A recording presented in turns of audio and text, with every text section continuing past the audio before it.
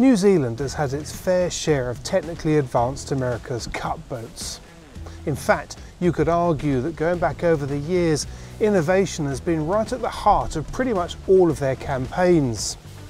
From KZ7, the plastic fantastic 12 metre, through to NZL32, the boat that won them the Cup in 1995, innovation has been at the heart of their success. But it hasn't always worked. KZ1, the giant deed of gift monohull, got thrashed in its competition against Dennis Conner and his 60-foot wing-masted Cat. But when you look back over the history of New Zealand's involvement with the America's Cup, I think there's another boat that stands out. NZL20.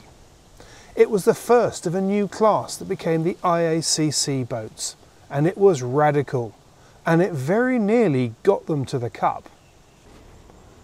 Now, you may wonder why I'm telling you all of this whilst I'm standing next to the Planet Sail Southern Hemisphere Company vehicle. Well, the reason is that one of our viewers got in touch to say that NZL20 was sitting up at Gulf Harbour just to the north of Auckland, and that I really ought to take a look. So I did, and it wasn't what I was expecting.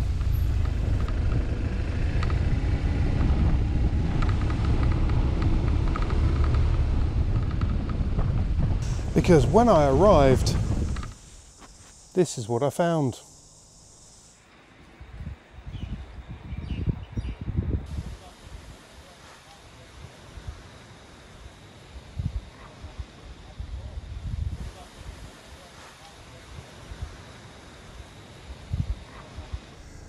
It's a bit of a sorry sight, isn't it?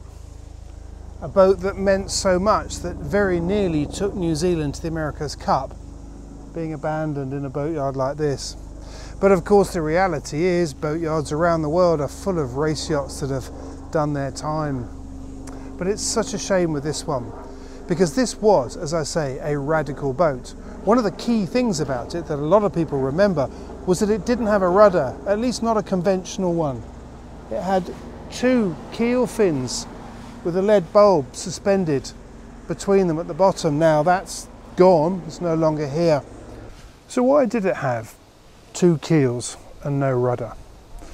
Well, I think that's quite a complicated question to answer, but in essence there were a number of key things about it. First of all, the fin at the back, this one here, is actually a rudder. You can see up at the top, it's actually off center right now with that bird's nest in there. But this rotates and was bolted to the keel, and the one at the front, I think, looking at it, this one was sort of almost like a giant trim tab.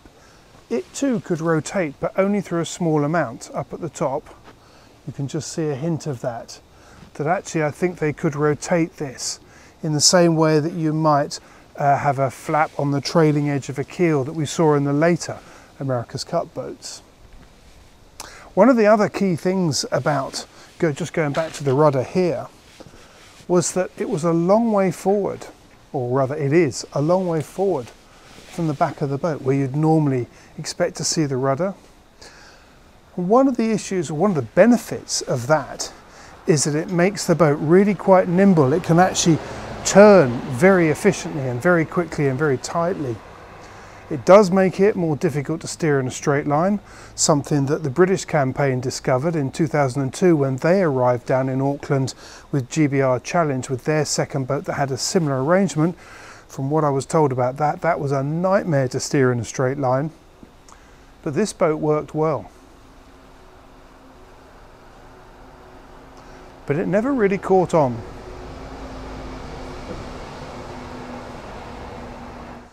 But it was a radical boat in several other ways too.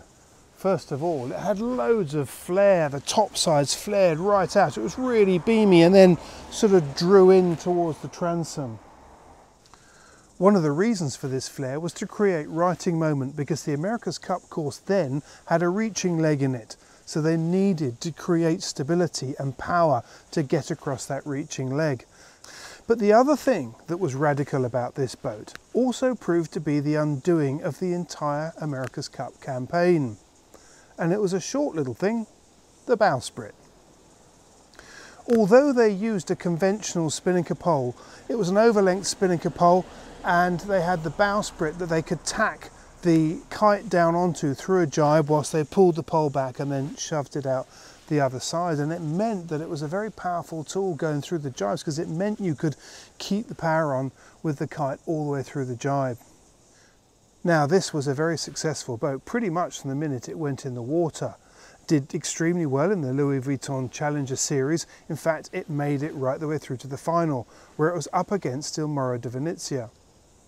They were leading 4-1. They looked like it was in the bag. And then Il Morro di Venezia protested them over that bowsprit and won. And from that point, for reasons that still seem rather strange when we look back on it, the wheels came off the Kiwi campaign. They ended up losing the Challenger series. But even though they lost, it turned out that this boat was a really important moment in future New Zealand campaigns for the America's Cup. Because one of the other things to come out of this campaign was one of the most thorough audits that Grand Prix racing has seen.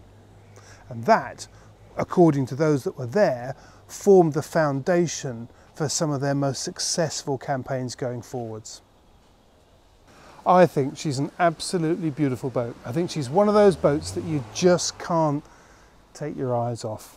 Lovely shape, just something about her. At the time, she was nicknamed the Skiff on steroids, and it's easy to see why. So, another example of Kiwi ingenuity, innovation, a fast boat, a boat that had proved herself on the water, a boat that was up against an Italian. Wait a minute.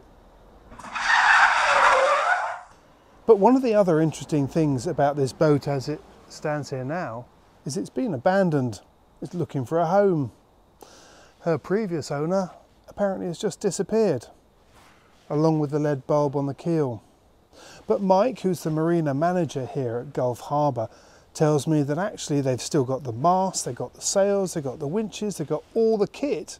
It's sitting here ready for a loving restoration. And what a boat to own. A piece of history. A boat that made a big difference, maybe not so much at the time, but certainly played its part in America's Cup history going forwards. And in fact, it's on Trade Me at the moment. That's sort of the Kiwi version of eBay. Put in your bid. As I say that, I can hear my wife sitting at home watching this going, oh my God, someone please take him away, walk away from the boat. I will. One impulse purchase, a motorbike in New Zealand, that's enough for this trip.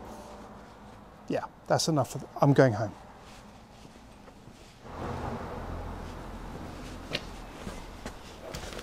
Just one little look wouldn't hurt, would it?